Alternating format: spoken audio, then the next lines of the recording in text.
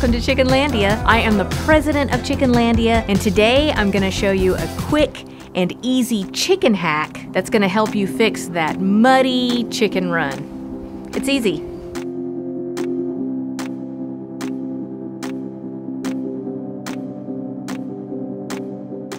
Oh, it is cold, obviously. It's cold. I've got my puffy vest on and my hat. This weekend, my friend Julie and her kiddo Annika came in and they really helped me clean up the chicken coop. It looks great. And they also replaced my hose. I have been operating without a hose for like a month. The other one, it was just completely, I don't know if the chickens pecked at it or what, because we came back from vacation and there was like a big hole in it. We needed to replace it, and then the one I got didn't fit and blah, blah, blah, blah, blah. So I got a new hose and it's actually really good. I'm gonna show it to you. So this hose is drinking water safe. It's really flexible. It's really light and I really like it. I've never had a hose that was so light. I think it's alien technology. That's the only explanation.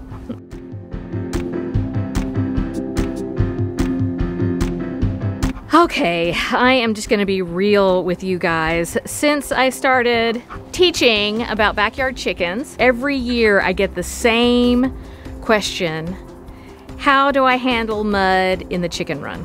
And I have always struggled with this question because, to be really honest, I am also dealing with mud, and I had tried a few things and they really didn't work, and so I didn't feel confident like telling somebody, okay, this is how you do it, when it didn't work for me. So I've been searching and searching to find something that actually works for mud, and last year was like, it was it. I had it. Because it was so muddy last year. And I know with the amount of rainfall we are likely gonna get this year, and we've already gotten, because I live in the Pacific Northwest, it rains a lot, that it was gonna be even worse this year. So I was like, oh my gosh, I have got to fix this problem. A permanent solution would be to get someone in here to help me with the drainage issues I'm having here in Chickenlandia.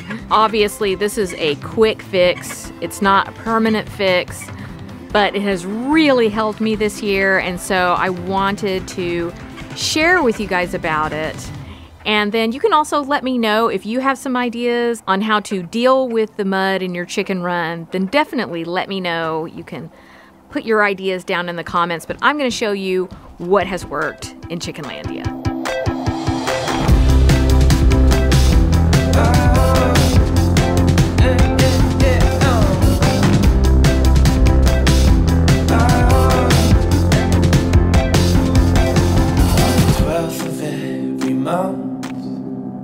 She writes me a letter, 'cause she knows it's my favorite number, and I'm her favorite one.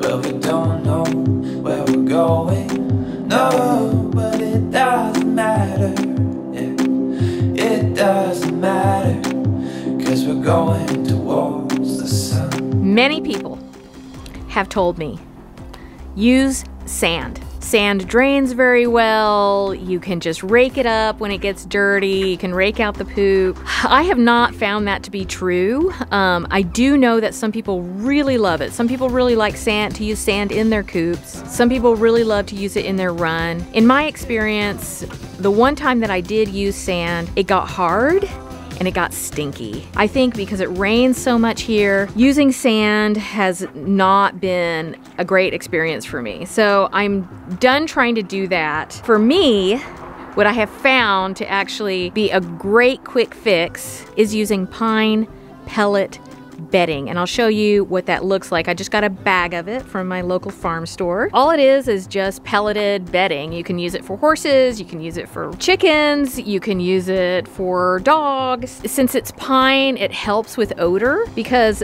mud will stink. Mud in a chicken yard will really stink, and nobody wants that. So the pine helps to neutralize that odor, and the pine bedding is also very absorbent. And I was kind of worried about that part of it, because I was like, well, it's so absorbent, it's just gonna break down, and then it's just gonna be like this gooey mess in my chicken yard. But that's actually not what happened. when it rained the first time after I put it down, it did break down completely. And I was like, oh my gosh, this is just gonna be a mess. But it wasn't. It was just this absorbent material that kept the mud from forming. And I will show you what it looks like. So underneath, this is playground wood chips. But if you look underneath it, this is the pellets, and it's been broken down. That's not food. That's not food. They don't try to eat it. She just thinks I have food. This is Higby. I don't know how old she is. I think she's probably 9 or 10. 8 or 9. 8, 9 or 10. So last year, this was just completely mud. Nothing but mud. And just awful mud.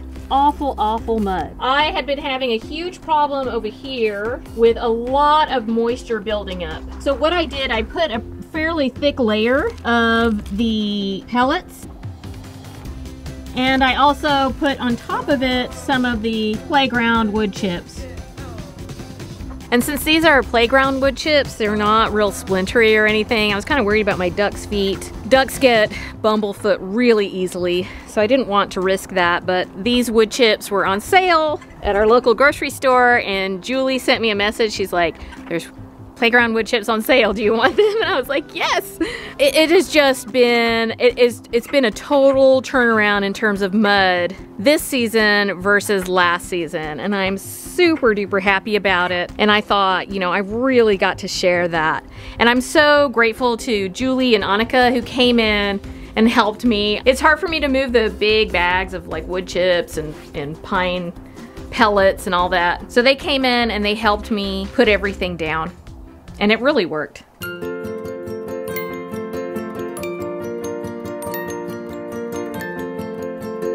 Some of you have been asking about our new foster doggy.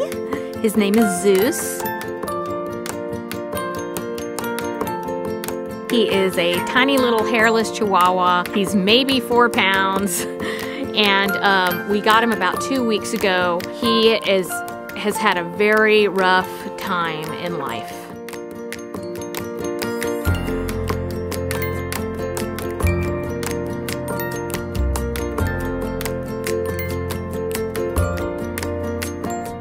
He very obviously has experienced some extreme neglect. At this point in his life, it's like, I just want him to feel safe. So we're really hoping to keep Zeus. We absolutely love him. My youngest son has really bonded with him, and he actually trusts my youngest son, the little prince of Chickenlandia, which has been amazing.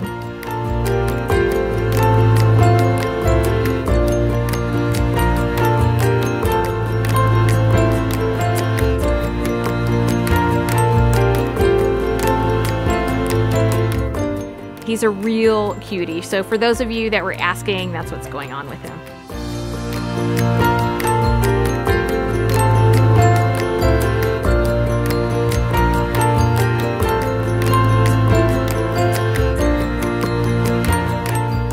You guys, it's cold.